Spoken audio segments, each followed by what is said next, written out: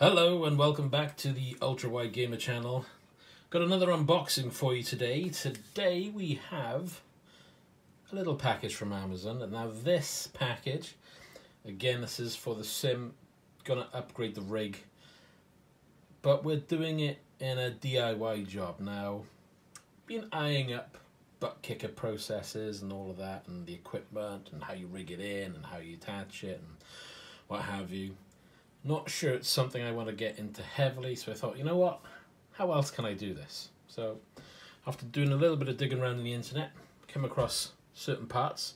This is the first part, so what we'll do, we'll open this up so we can see exactly what's going on. You'll have to excuse any camera shake. My main tripod is in use elsewhere. Off the desk a second.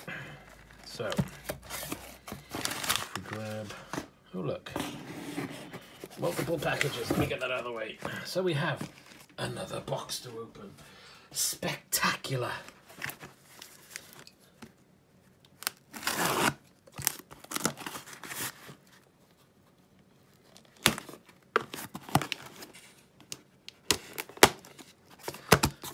And we got this side. And this side.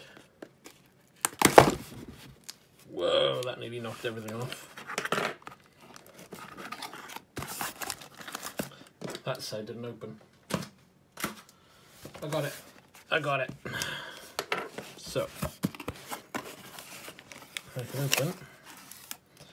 So inside, oh look, I thought I'd have to buy a new one of them, but it comes with audio cable, comes with power cable, comes with power supply,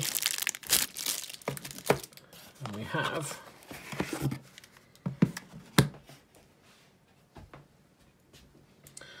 Gsync 2-in-1 amplifier, or 2.1 amplifier, new sub bass. Oh yeah.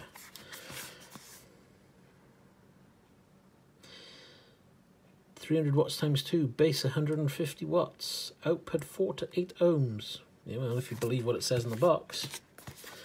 So, have a look. Tell you what, let's get it the right way around. There we are. Have a look.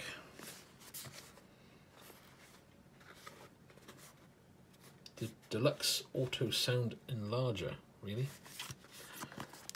Yeah. So, let's have a look at this, shall we? And I think if this actually works, I may actually invest in better equipment. But this is just to see if it works, how well it works, am I going to be happy with it? So as you stand, you've got your hi-fi audio amplifier controls, you've got your on-off, super bass volume, not quite sure how that's going to work. Well, I've got to admit, bit noisy, but they do have a good feel to the control knobs. I'll give them that much. Nothing too spectacular to look at. So again, power supply.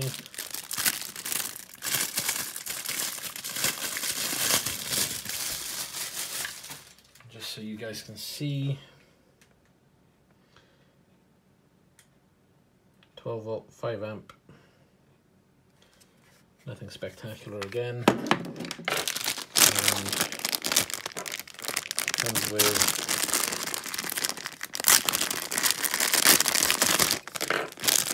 cabling.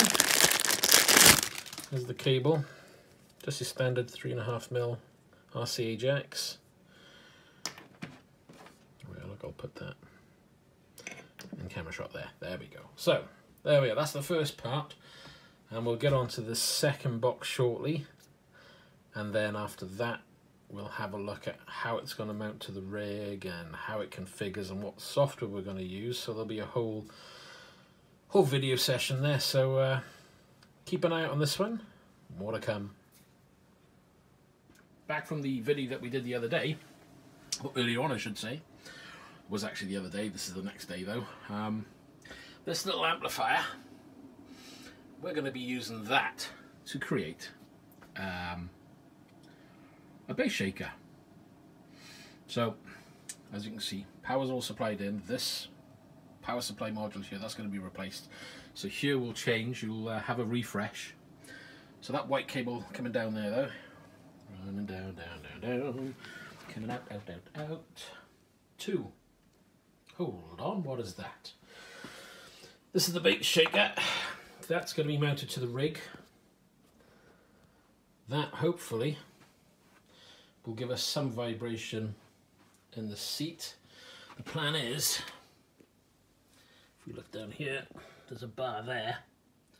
I'll clamp it to that maybe. Can't get it clamped to the seat unfortunately. Well, the other option is I'll get 2 bass shakers and put them either side of the rig. But I'm going to go for that front bar.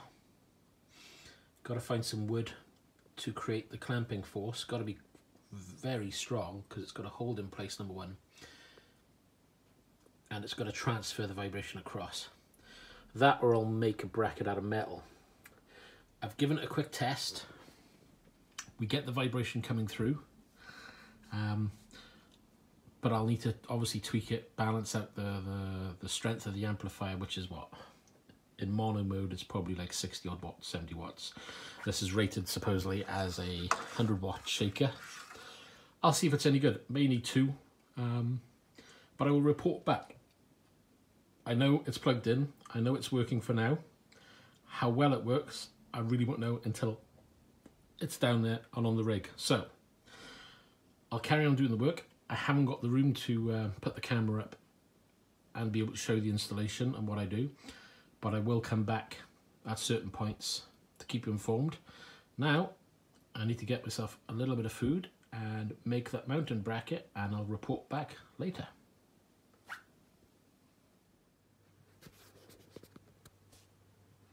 So here you are, this is the plate that I'm going to use. So I've cut this metal plate out. We're going to mount through that, through a metal bar on the rig, which again I'll show you, but again we're just marking out the piece. I'm going to drill the mounting holes, and I'll be back shortly with a further update, hopefully showing where it's mounted and how it's mounted to the chair itself. So back again soon. So update on the rig. Now updated a new power strip, which I'm due to transfer, and found a use for the old adapter, and I'll show you what happens with that in just a click. There you go. What better way to store your wheel but use your spare adapter on the wall and clip your wheel to it. Keeps it out of the way. So now we can have it all nice and tidy in here, and I can start organising the cable and get this pile of mess down here organised and nice and tidy. So there we have it. There is the shaker mounted. I can't even hold my phone properly. There you go. So that's the shaker onto a metal plate between the bar that runs across either at the front of the seat, I should say, at the front of the seat, and links to either side. So we've only got the one for now. This is just purely a test. We'll see what the performance is like. Again, we're using SimHub to control the shaking and the power of it, so hopefully we get a good result. And who knows, if it's as good as what it could be, we might look at investing into 2 of these and have them either side of the rig, to do at least left and right vibrations and what have you. So I shall report back my findings and give you an update.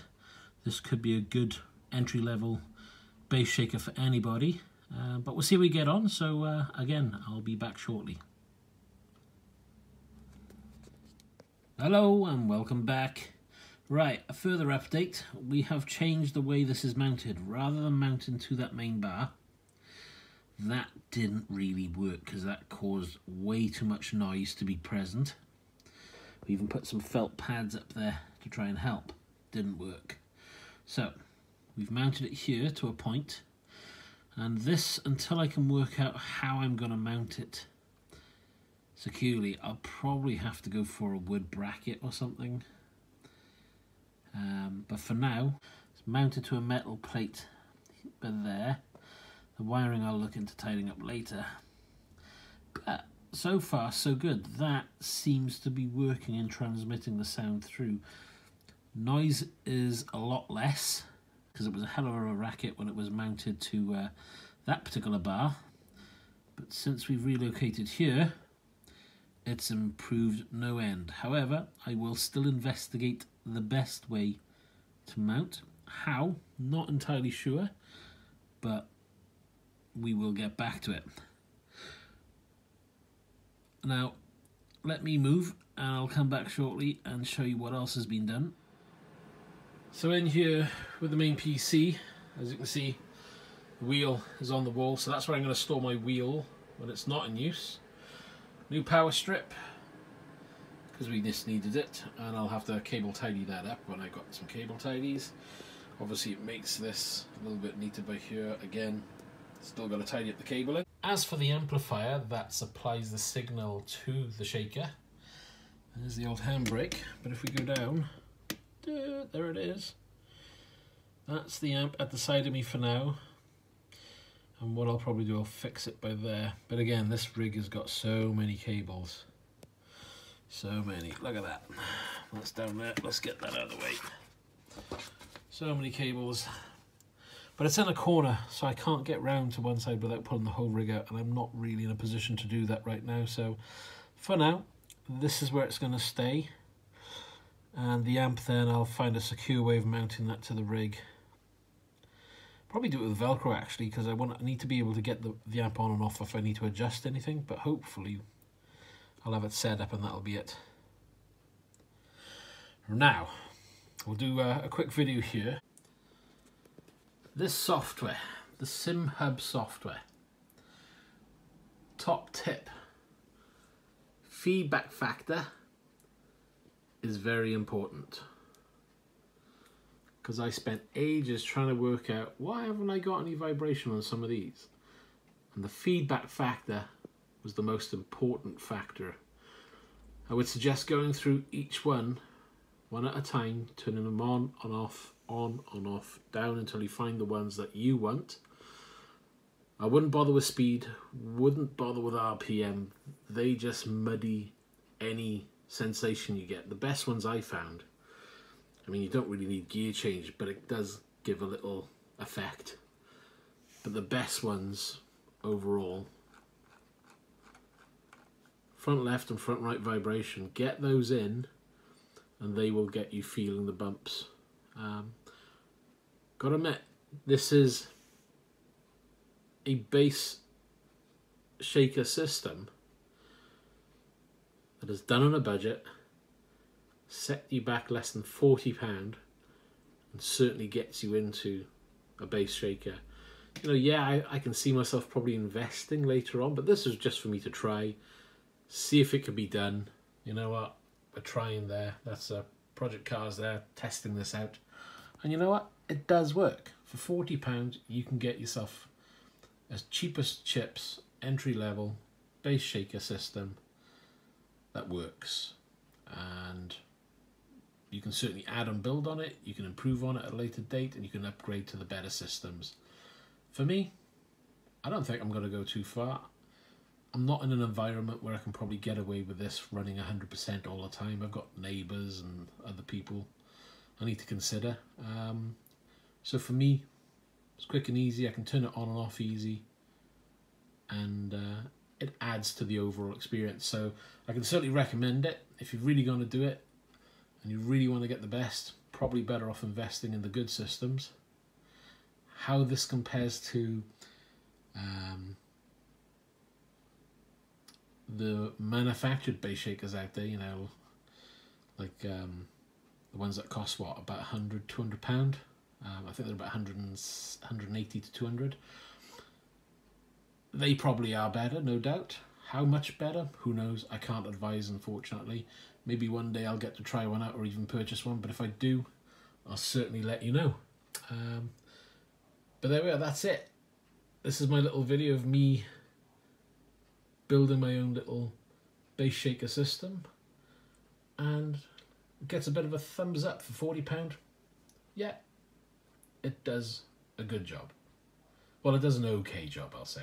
I can't say good job because I've got nothing to compare it to, but for me, it's a start. Anyway, hope you enjoyed the video. If you have, give it a like and subscribe, and you know, Show me your support if you can. Really looking to grow the channel. And as usual, I'll see you in the next one.